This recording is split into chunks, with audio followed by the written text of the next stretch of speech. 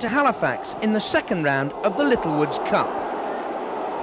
The Ayerson fans weren't to be disappointed against the little 4th Division outfit. Only 7 minutes had gone when Alan Comfort stroked home his 3rd goal for the club after his summer move from Leyton Orient in London. Boro well in command. Stuart Ripley does the donkey work for this one. At the second attempt, in comes the cross, and Bernie Slavin makes the most of it. 2-0 at half-time, and Middlesbrough made it 3 in the second half. But only after Gary Parkinson had been denied by the woodwork.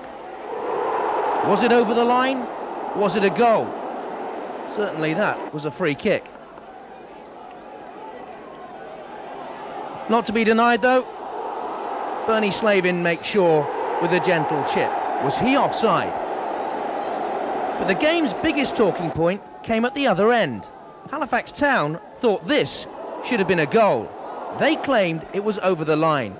Middlesbrough made sure anyway with 4 minutes to go. Gary Parkinson's cross, and Kernaghan heads home his first of the season. 4-0 to go into the second leg.